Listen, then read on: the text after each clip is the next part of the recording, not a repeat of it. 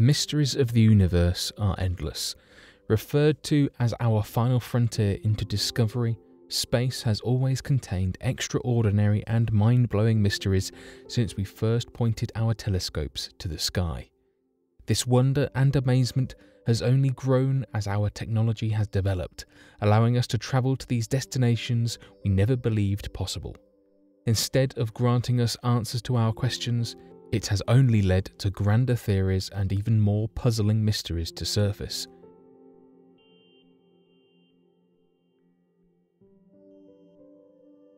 Our Sun's twin. Our Sun lies at the heart of the solar system, and it's no secret that it's massive. Scientists have figured out that the Sun is around 110 times the diameter of the Earth. This means that over 1 million Earths could fit inside the Sun. Researchers have come forward and said that when our Sun was born 4.5 billion years ago, it had a twin. However, this twin sun was not identical. Harvard scientists have said that this was the same with every other star in our universe. It has in fact been proved that many stars do have companions.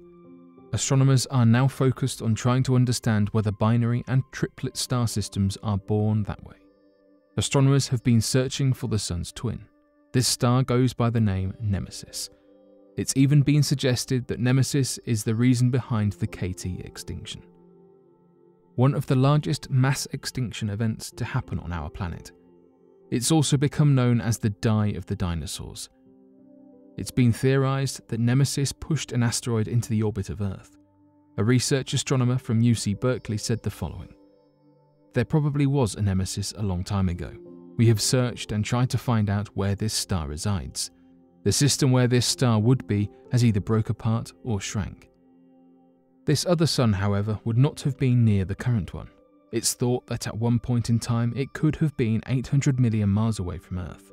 An idea is that this sun most likely escaped and then mixed with other stars in the Milky Way's region. As mentioned, this isn't science fiction either. Other researchers have come forward and said that this is not the first time that the idea that stars form with a companion has been suggested. A research paper is going to be featured in the Royal Astronomical Society. This will look at the origins of binary and multiple star systems. However, although this theory does have its supporters, there are those that don't believe in the Nemesis theory. Some researchers have come forward and said that after studying craters, it doesn't back up the Nemesis claim. Regardless, studies are still happening to try and prove the existence of this hypothetical star. The 2008 TC3. On October the 7th, 2008, an asteroid entered the Earth's atmosphere and exploded 37 kilometers above the Nubian Desert in Sudan. Scientists estimated that the asteroid had a diameter of 4.1 meters and weighed more than 80 tons. The asteroid disintegrated as a result of the explosion in the atmosphere, and more than 600 meteorites belonging to this asteroid were recovered by scientists. Many of these meteorites belonged to the rare type known as uralites. These uralites contain a number of different minerals, including nanodiamonds. Known as the TC3 asteroid, this was the first asteroid whose impact was predicted before entry into the Earth's atmosphere. The asteroid was discovered 19 hours before impact. It was discovered by Richard A. Kowalski, who was working at Catalina Sky Survey, a telescope in Arizona, United States. The meteor exploded 37 kilometers above the Earth's atmosphere. The energy of the explosion was measured to be equal to that of a 0.9 to 2.1 kilotons of TNT. A large fireball was created as a result of the explosion. According to media reports, the light from the explosion was so intense that it lit up the sky just like the full moon. An airliner that was traveling 1,400 kilometers away from the explosion reported seeing a very bright flash of light. After the explosion, scientists started searching for the torn-apart meteorites. 15 meteorites were discovered within the first 3 days of the explosion. After analysis, the researchers concluded that the asteroid TC3 belonged to a class of asteroids known as F-class asteroids. Researchers found amino acids on the collected meteorites, and they concluded that the source of the asteroid was most probably another planet in our own solar system. One of the pieces of the TC3 asteroid was gifted to Richard Kowalski, the scientist who discovered the asteroid before it had entered the Earth's atmosphere.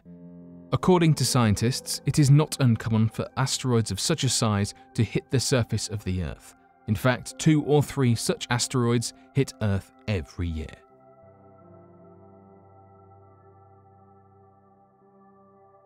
The mysterious radio signals from the M82 galaxy. For 10 years now, astronomers have been picking up mysterious radio signals from the M82 galaxy. Located about 12 million light-years away, the Messier 82 is a starburst galaxy located in the Ursa Major constellation. This galaxy is 5 times more luminous than our Milky Way galaxy, and its centre is 100 times more luminous than our galaxy's centre. Receiving a radio signal from such a distant galaxy is quite mind-blowing. It opens up all kinds of possibilities. Researchers do not know anything about the object that is making these signals. The first signal from the M82 galaxy was received by the Parkes Radio Telescope in Australia. Up until now, more than 20 signals have been discovered. As you would expect, this is one of the hottest topics in astronomy today. Some scientists have given the theory that these signals are coming from the high-energy pulsars that are being consumed by a black hole in the M82 galaxy. Another theory points towards the possibility of massive cosmic explosions. And then there is always a possibility, as per our own understanding, that an alien race might just be trying to contact us. The discovery of these mysterious radio signals from the M82 galaxy has given scientists a new hope about the possibility of an alien civilization. At the same time, it has also opened up a whole new mystery to be solved by researchers. Will we be able to see this mystery unfold during our lifetime? Only time will tell.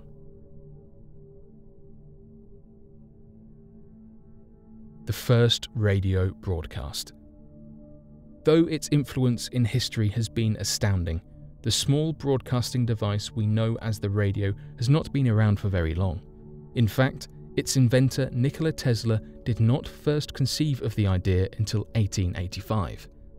Despite the young age of the device, it was made apparent that Mr. Tesla was far ahead of his own time when first coming up with its invention, being the only inventor of his time to be made aware of the electromagnetic spectrum and the ability to tap into its powers and uses.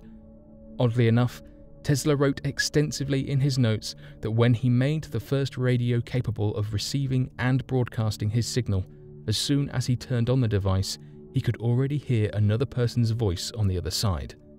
He would later go on to claim that the people transmitting him a signal were those of beings living on the surface of Mars, and that they were attempting to make first contact with him.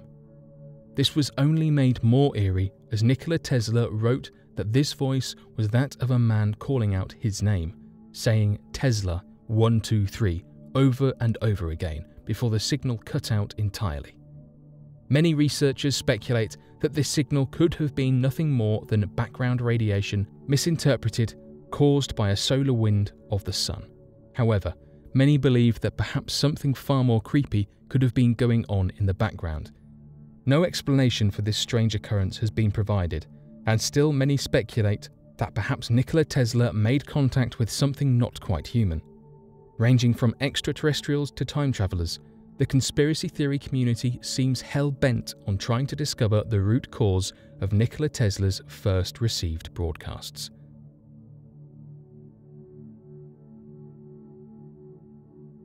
The 1860 Great Meteor. A unique meteoric phenomenon was observed on July 20th, 1860. It is popularly known as the 1860 Great Meteor Procession. A number of people in different parts of the US saw several fireballs travelling across the sky at a very high speed. The Great Meteor Procession was also seen by Frederick Church, who was a renowned American landscape painter. He created an oil painting of the meteor procession portraying what he had witnessed. Most of the people who saw the strange meteor procession were baffled by the sight. The event could not be deciphered immediately due to the lack of widespread scientific knowledge, and it could not be observed in detail due to the lack of equipment required to observe such a phenomenon. However, over time, it has become one of the most popular meteor processions. It is believed that the famous American poet Walt Whitman was inspired by the Great Meteor Procession sighting in 1860, and this event led him to write his famous poem, Year of Meteors. In 2010, 150 years after the Great Meteor Procession, it was finally determined that the phenomenon was an Earth-grazing meteor procession.